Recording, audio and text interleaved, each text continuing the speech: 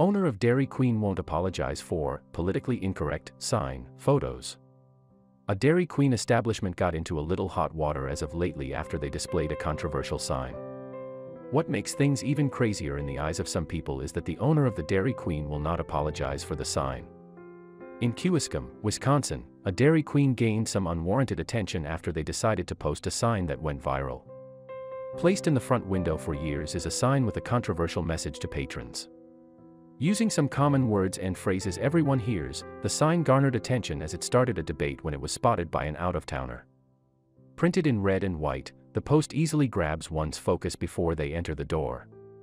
Displayed for all to see, the sign warns those entering the Kewaskum Dairy Queen that this restaurant is politically incorrect, noting that staff say Merry Christmas, Happy Easter, and God Bless America, according to WDJT Milwaukee. We salute and honor the flag, the sign adds, stating that they give thanks to our troops, as well as police officers, firefighters, and the USA, too. In addition, the sign also states that the restaurant offers free sundaes to military veterans on Veterans Day. It concludes with a hard-to-ignore, very bold, "In God we trust." I felt the sign was appropriate to hang in terms of being transparent about the views of the owner and staff supporting God and country, said Kevin Scheunemann, the franchise owner of this particular Dairy Queen. It just seems that those kinds of values and principles are becoming controversial in society. The sign was first hung years ago after Scheunemann received a customer complaint about Christian music playing in the restaurant, according to the owner, and it was seemingly effective in snuffing out any further objections. Remaining in place for years without any other issues, the sign only drew attention when an out-of-town guest from Oregon took notice of it. The Oregon guest posted a picture of Scheunemann's sign on Facebook with a complaint that read, "I find this extremely offensive," explaining that it was posted to the front door at the Kewaskum, WIDQ, and asking Dairy Queen's corporate office to speak with the franchise owner. The image of the sign quickly went viral. After receiving a tremendous amount of attention, the original post, expressing concern for what the Oregon guest felt were seemingly exclusive ideals represented in the message of the sign, was later deleted, according to Kiro. At least one commenter expressed relief over the post's removal, saying that they wondered why the message caused such vitriol among some people. There are some people who are agreeing with the sign, and that's okay, but at the same time are making personal attacks towards the person who shared the picture and voiced her opinion, which is definitely not okay, the social media user explained in a comment. But that was just one reaction to the controversy that unfolded.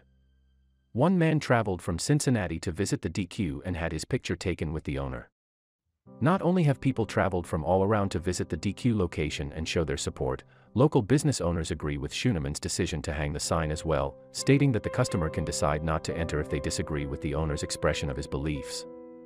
He posted it on the door so you see it before you walk in, explained April Sirwi, another local business owner. You don't have to walk in if you don't agree with it. And April isn't alone in her sentiments and support for Scheunemann being able to run his business as he wishes, either. Wisconsin State Representative Jesse Creamer visited the DQ location with his family and posted the above photo to social media with a caption that read, "Thank you CBS 58 and a friendly Oregon visitor for making our hometown Dairy Queen in Kewaskum the latest Wisconsin tourist attraction. Happy to see that the owner has not backed down from his First Amendment right to free expression." In his post, Creamer continued, "FYI, this sign has been on the door for 4 years, and included the hashtags #WITourism and #WicampusFreeSpeech. Not only do local business owners and politicians support franchise owner Kevin Scheunemann, but local residents do too. In this small community, I don't think it's a problem," said Liz Torreson, a resident who was interviewed by the local news. "We're all just liking each other and having fun," she added. Dairy Queen expressed that it did not endorse this franchise owner's approach. This sign expresses the views of this independent owner only and does not speak for ADQ Corporation or any of our other independent franchise owners, a statement from DQ's corporate headquarters read, adding, "We expect our franchisees and employees to treat every person who walks through our doors with the utmost dignity and respect. Nothing less is acceptable."